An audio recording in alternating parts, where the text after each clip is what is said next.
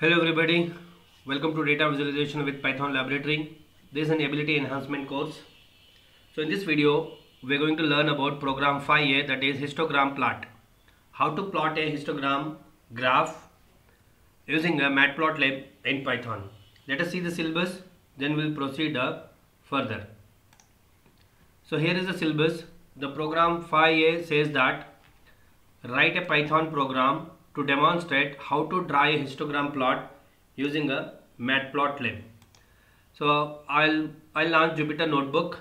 I'll type the code and I'll explain you each and every line. So this is the Jupyter Notebook. So here what I want, first I want to import the Matplot library. Okay, so before that I'll just tell you what is this histogram. Why do we need a histogram graph? A histogram is a graph showing frequency distribution.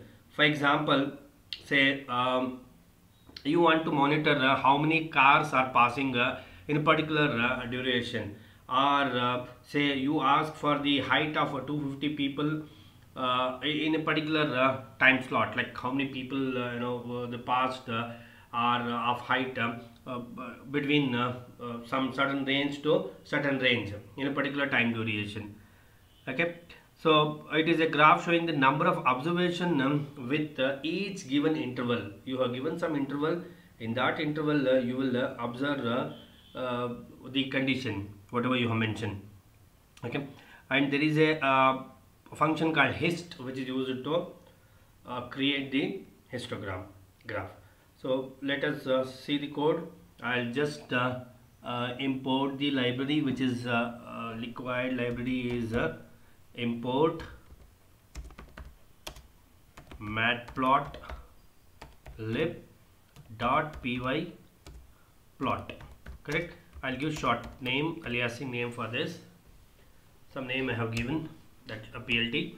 Okay, so after this what I'll do is I'll see in the previous program what I have shown you people is I have taken the constant value, like I have taken the tuples. If you want, you can read the value from the user and store it in a list, a tuple, and you can make use of that, or you can randomly generate the values. So in this program I'll show you how to generate the random values. For that I will import numpy array. I'll use some short name for this as well. Okay, I have imported matplotlib. I have imported numpy array. Now I'll generate the random number. I'll call the module random dot normal, or you can random n also, random number also you can give. So here what I want is I want mean and distribution. Mean and distribution, and what is the value. So I'll give the mean value as 70 and distribution is standard deviation. Standard deviation is 10, and say I want to find out 250 people's height, so I'm giving a 250 over there. Then I will call the function called hist, which will generate the histogram. Then I'll call the function show. Done. So here this random is there, no, this random dot normal. What it will do is it will generate 250 samples, 250 samples with the mean 170 and standard deviation 10. Okay, this hist will take those 250 samples and it will plot the histogram graph. So I have to store those values, right? This function is storing those values I have to store somewhere. So I'll use one variable name, say x, or any variable name you can use. So whatever this function is generating the values, that values I'm storing here. So if you want, you can print x value and you can see.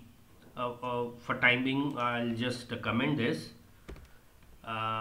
See, I'll show you those random values. Print x. I'll just run this. We can see the 250 values which is generating that random dot normal function.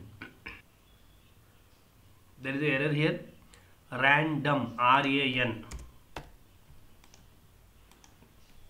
See here, you can see the 250 values which is generated by this random dot normal. Done. I'll remove this. Now I'll plot the histogram graph.